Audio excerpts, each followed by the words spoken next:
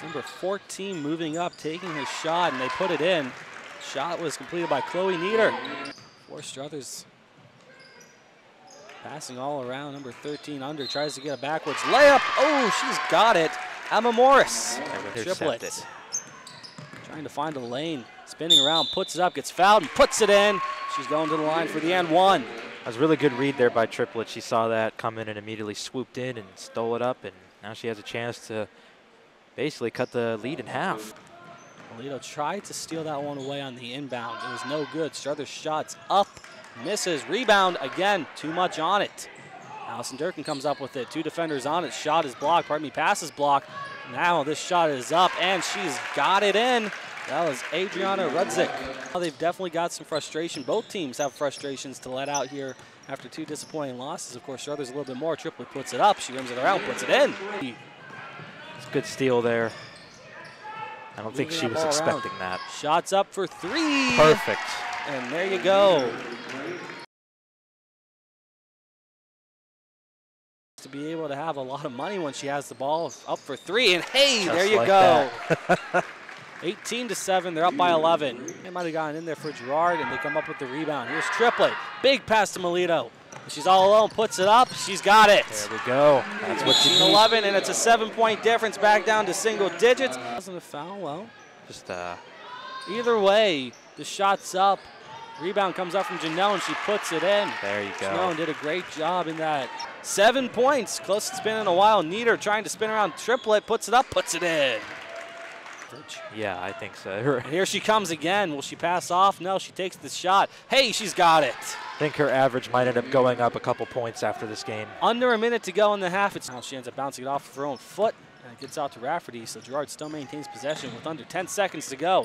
They got to find a lane, and they got to take their shot. Melito steps around Janone, takes her shot, puts it up. She's got it. 3, 2, 1, and that will do it. For the first half, Girard trails 28-19. They get it down to a single-digit lead. Pretty much all their other home games, and you can see it firsthand what we're talking about. Absolutely. They know what they're doing, that they can score, that they're more than capable. Right now, they're just facing really good defense, and they're having struggles. I didn't quite catch that. The next shot goes up for Girard, and it goes in. Miles McKinley, and they're back home on the 9th versus South Range. So a bevy of good games coming up here. All hopefully streamed on YSN. Shot goes up, shot goes in for Nieder. That was a good attempt. Hey, Michael Jordan retired for 2 years, and he came back and won 3 in a row. Puts it up, and she's got it in.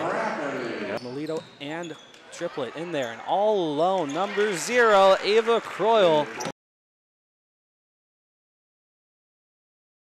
We play on. Emma Morris moves around, pushes to the net, and she puts it in. Triplet moving past 3 defenders, and she puts it in. Right back at you, buddy. She's blocked by Melito. Melito staying on top of her. Letting her move around and gets it out to Morris. Emma Morris gets it out. Shot for 3.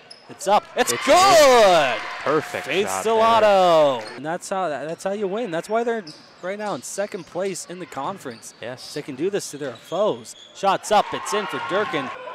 Should be an exciting final minute. We've got under a minute now, as we stated. Nieder has it. Takes it for 3. She sinks it. And he gets it out to Rafferty, but you got to give Girard credit. Again, there's not any quit in this team as they go down by 8 with 10-9.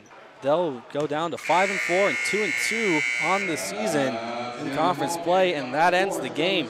Girard loses this one 48-40. That's a 2-game losing streak for the Indians. Yeah.